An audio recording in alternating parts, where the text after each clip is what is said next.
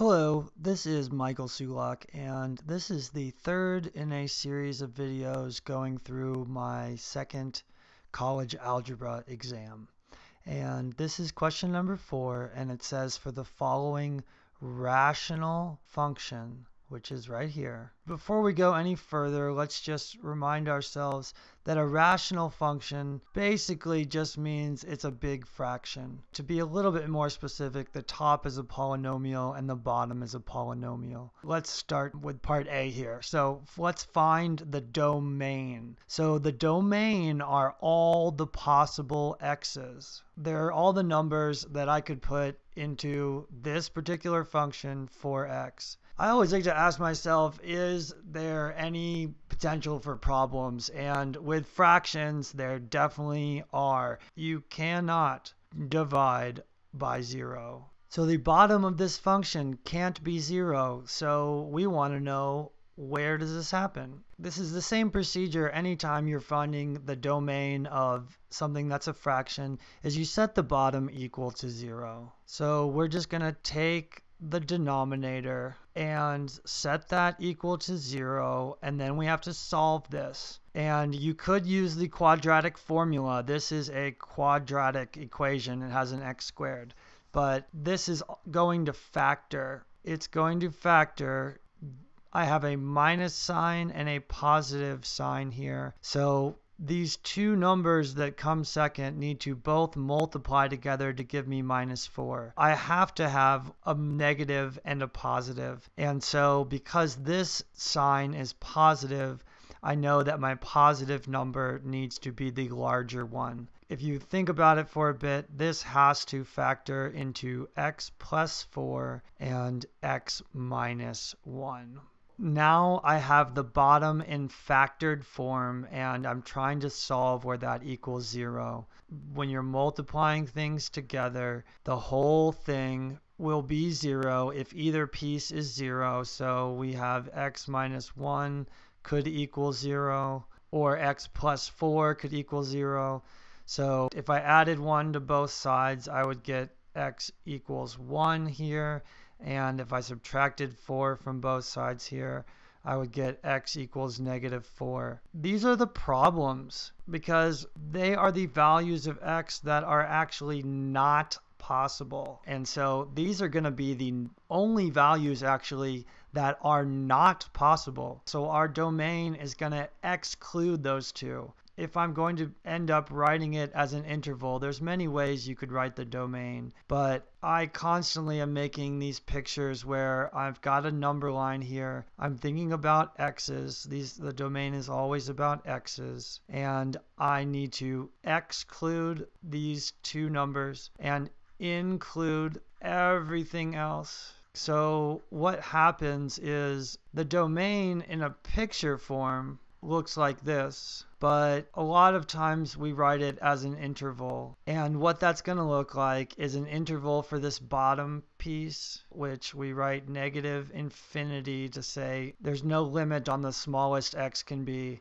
It can go up and up and up and up and up until it gets to -4. We don't want to include -4, so we use a parentheses. We're going to say union to describe the idea that it's this interval, or it could be in here. And that interval is going to be from -4 up to the highest value, 1. And we don't want to include these endpoints. Or it could also be in this third region, which starts at 1, and x can be as big as it wants. So that's going to go up to infinity. And as an interval, our domain looks like this. There are 3 regions. So now let's find the y-intercept, which I've said that this is one of the easier problems you could be asked to do, because all you need to do is figure out what is y when x equals 0, because at the y-intercept, x is always 0. In order to answer this question, we're going to evaluate the function at 0. We're putting in x is 0 here. So we're going back to the original function and we're putting in 0 for every value of x. And this is going to simplify down quite a bit. These pink terms are all 0, so we get what's left over. We're positive 10 over negative 4, which we tend to write with the negative sign out in front because it doesn't really matter. If I wanted to simplify that a little bit, that would simplify down to 5/2. So the y-intercept it's technically a point, so maybe we should remind ourselves that what we just found is just the value of y. The y-intercept itself is the point, x is 0, and y is negative 5/2. The next part asks us for vertical asymptotes, and these only happen with rational functions, and they occur where the bottom is 0. They occur at the problem values. They always occur at the values of x that make the bottom 0. Because the vertical asymptotes, if you remember, they're these invisible vertical lines that the function is split by. It never crosses vertical asymptotes. So does this have vertical asymptotes? It does. So they're going to be at x equals 1 and x equals negative 4. The vertical asymptotes themselves are lines. So I could imagine that there's going to be one going here because that's where x equals 1. And there's going to be one, excuse my bad writing here, at here. The vertical asymptotes are the equations of these two vertical lines, and the equations of vertical lines look like x equals some number. So we have two lines, two vertical asymptotes for this rational function. So then they're asking for, are there any horizontal asymptotes? These require a bit more thought. I've gone ahead and just rewritten the function here in slightly questionable handwriting. I like to think about the horizontal asymptotes as the answer to, does y approach any number if x gets really big or really small? If x gets really, really big, what happens to this fraction? And horizontal asymptotes are slightly challenging, but you can think about it as which is growing quicker, the top or the bottom. And so in order to figure out what's going on, we look at the degree of the top, which is 2, and the degree of the bottom, which is 2, and they have the same degree. So if the degree of the top and the degree of the bottom is the same, then there is a horizontal asymptote, guaranteed. And to find it, this is going to occur at the coefficient of the leading term of the top divided by the same idea but with the bottom, the coefficient of the leading term on the bottom. And the coefficient of the leading term on the top is a -1, and the coefficient of the leading term on the bottom is a +1. When we say term, again, we are referring to the entire piece here that's separated by the plus sign. They both have coefficients of 1, but the top is negative because there's a negative sign here. Will this approach a number? It will, and when x gets really, really big, y is going to get close to -1, and the same thing is going to happen if x gets really, really small. So if we were going to be very precise about the horizontal asymptote, it is going to have a horizontal asymptote, and the equation of a horizontal line looks like y equals something, and so our horizontal asymptote is going to be given by the equation y equals -1. And actually my picture is in a bad place here. The horizontal asymptote certainly be below the x-axis because it's negative. So now it says sketch this graph. I'm going to give just a general idea of what this thing looks like, focusing on where the asymptotes go and whether it's positive or negative. And we already know that there's two vertical asymptotes here, and I could think about there is going to be a horizontal asymptote right here at y equals -1. So the question is, what does it do? It's definitely not going to cross the vertical asymptotes. It never crosses vertical asymptotes. It could cross its horizontal asymptote. It's kind of confusing. So at this point, I might realize a smart thing to do is to bust out the old TI. I'm going to take this equation and put it into my calculator. I need to go up to the y equals, and because this is a rational function that has a fraction. When you're dealing with slightly complicated things in the top and bottom, you want to be sure you put those in parentheses. And I just found out that this button right here, this x, t, omega, whatever button, that's the quickest way to get the letter x. I didn't know that for years, but now I do, so I'm going to use it. And the quickest way to get a squared is to hit this button.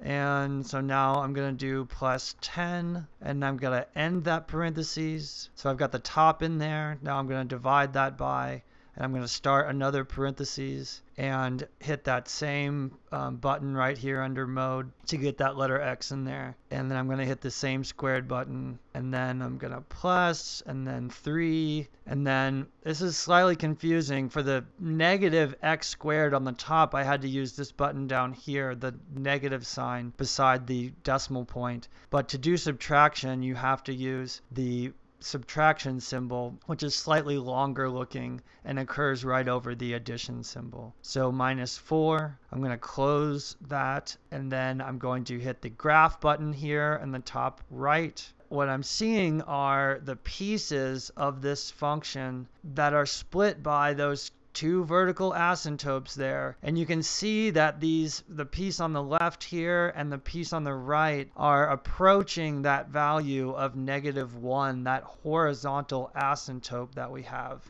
I'm going to be a little bit casual about my graph. I'm going to be sure that I get the right intercepts, and I might want to know where the x-intercepts of this thing are. I haven't found those, and if I hit the table, I can see that any y value of 0 is the x-intercept. And if I mess around here, I need to find the x-intercepts on here. And it turns out I can't actually use the table to find the x-intercepts, but I could look back at my original function. And if you want to know where the whole fraction is 0, all you have to do is set the top equal to 0, because the only time a fraction can ever be 0 is if the top is equal to 0. So the x-intercepts are going to occur when the top is equal to 0. So I'm going to get 10 equals x squared. And so don't forget, when you solve something like this by taking the square root of both sides, you're going to get a plus or minus. There's going to be two values here. Plus or minus the square root of 10 are the values of x where it crosses the x-axis. And that's about 3.16. Let's go ahead and get back to this graph. And remember that these 3.16 are going to be values of the x-intercept. So I could go ahead, it's going to cross at a little bit more than 3 here. It's going to cross at a little less than 3 over here. And let's go back and look at the calculator's graph. If you were a NASA scientist, you'd be a little bit more careful with the rest of the points, but my main concern is, are the x-intercepts are in the right place? If you remember, this value was the y-intercept. That is equal to -2.5. So this graph is going to cross halfway between 2 and 3. I'm going to have this region on the left. So this piece here is gonna sort of come out and approach here, and maybe I'll put arrows to remind myself this goes forever. So this middle piece is going to be this s, and notice this function is definitely crossing its horizontal asymptote. The horizontal asymptote again was that line y equals -1. It was this thing right here. And the vertical asymptotes are these lines right here. Sorry, it's hard for me to draw straight up and down with this thing. Ooh, those look like crap. Imagine they're straight. So anyway, this middle piece needs to come down, go through this point, and approach this thing. And I'm going to try my best to make it look good, but it's hard for me to write vertically. So here we go, cut right, ooh, and then get closer, never touch. Ooh, it almost looks like it touches, whatever. That's as good as it's gonna get for right now. So there's the middle piece, and then the right piece is gonna come down from its vertical asymptote, cross at this x-intercept, and then sort of be like a plane landing on its horizontal asymptote. That is the picture of this graph. I mean, this is a better looking picture on the calculator, and this is my rugged interpretation of that picture. Things are kind of hard to draw. Rational functions are challenging. When you're drawing them, it's really important, I think, to first go ahead and put the vertical and horizontal asymptotes there to give you an idea of where these curves are going to go to. And then it's not necessarily required, depending on your teacher. I wouldn't expect my students to get these x and y intercepts perfectly on here if the directions don't ask for it. But I like to include those when I'm drawing this picture, just so my picture looks slightly better than kindergarten-y. So this is the graph of this rational function. It has two vertical asymptotes because that's where the bottom is 0. It has one horizontal asymptote because the top and bottom were basically changing at approximately the same rate. So the smaller x gets, the closer y gets to -1, and the bigger x gets, the closer y gets to -1 as well. So that is working with a rational function.